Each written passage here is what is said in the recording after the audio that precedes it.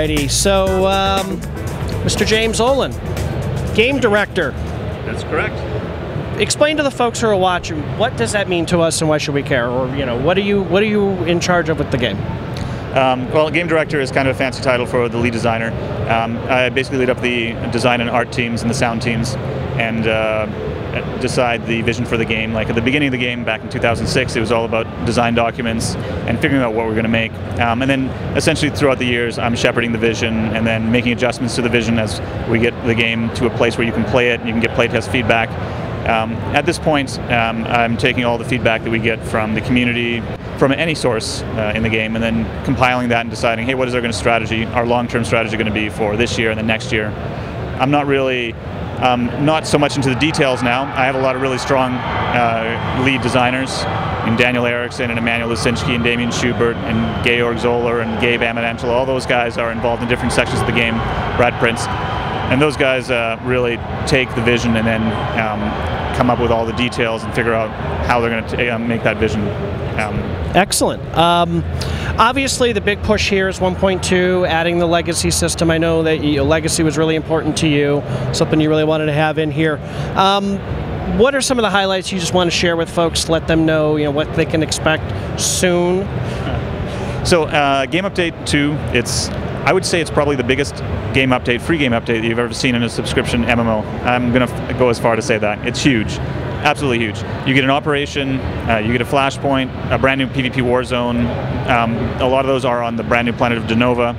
You get a whole bunch of level 50 content for single players. You also get a bunch of systems. Obviously the legacy system is central, but then we also have guild banks for guildies. We also have changes to the Galactic Trade Network, so you actually have a full search. We have UI customization that allows you to customize how you want to play the game and the UI itself. And then we have thousands of bug fixes, mostly the bugs that we weren't going to do in weekly patches because they were medium or lower in priority. So they're more polished bugs, but we've done all those bugs through levels 1 to 50. And then there's so many different changes in the game. It's we have a video that you can go to our site and see it, and it shows all the different changes we have there. And if you're on the public test server and go through the patch notes, they're pages and pages long. So it really is impressive.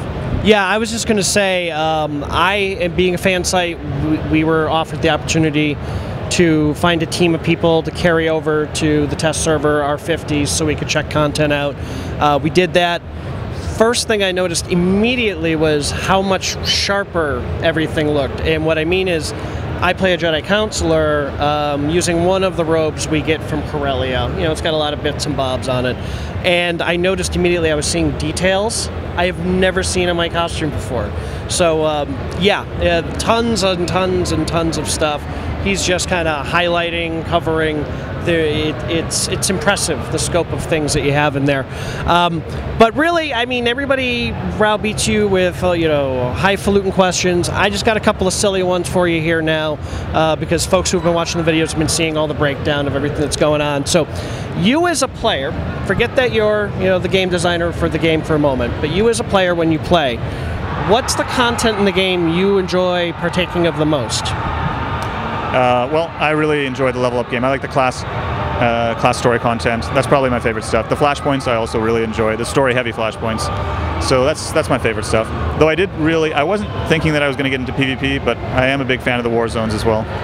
Yeah, I did a little war zones in beta. I have yet to step into a war zone in live, and being a sage, I have the pressure being put on me to get into a war zone, and I'll be honest, you guys did something very clever in this legacy that makes me want to go PvP. It was that whole section of unarmed brawling skills that you need Valor rank for. Oh, yeah. I may have to go get Valor rank just so I can have that, so I can mess with my friends while we're waiting for ops to start.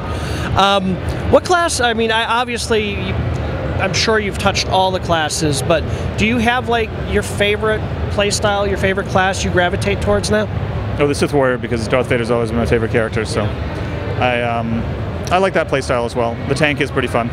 Obviously, I see a lot of goofy things, I see a lot of silly things. What would be, I don't want to say stupid, but what's the silliest or dumbest thing you have probably run across playing the game in the live environment since it's launched? The silliest thing? That's a tough question. got nothing for me? All right, fair enough. I would be remiss. I know they're down the road, but I would like to reemphasize, because when you and I first met a year ago, I brought this up to you. We need some mini games.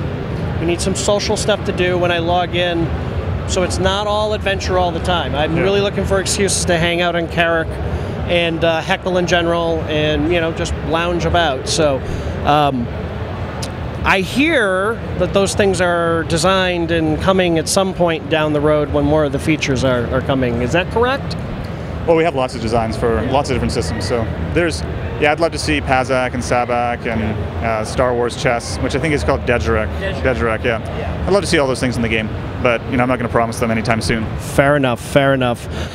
Anything you want to tell the players besides 1.2? Like, let me put it this way. I get a lot of feedback, and the feedback I got from players when I said, oh yeah, I'm going to be going to PAX, I'm going to get a chance to interview folks. People just wanted me to pass on how much they're enjoying the game. I mean, everyone's got little gripes and complaints, but people are really happy they're making their home here in the Old Republic. I guess the only thing I'd like to say is that we're intending to continue supporting the game in a big way. So Update 2 is huge, but it's not our biggest update. So we have bigger ones coming. I know that sounds impossible, but wait till you see what we have coming later in the year. It's pretty exciting. So fair enough. Oh, I know, before we go, because you have hinted and implied, there is a secret program in place, something to do with space. That's all we know.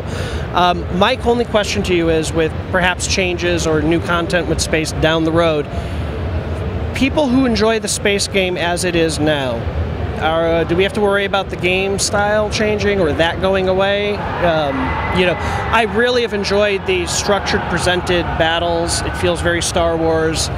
Kind of roam in space for me gets boring very quickly. I know a lot of folks who are like, I don't know about space, and now that they're in the game, they really enjoy it. Do they have anything to worry about? No, they don't have anything to worry about. Whatever we do with space is going to be additive, not taking away from what we currently have. Excellent. All right. Well, ladies and gentlemen, James Ohlen, you have no idea how busy he is. He literally just showed up, and I grabbed him. So there you go. James, thank you. Thank you.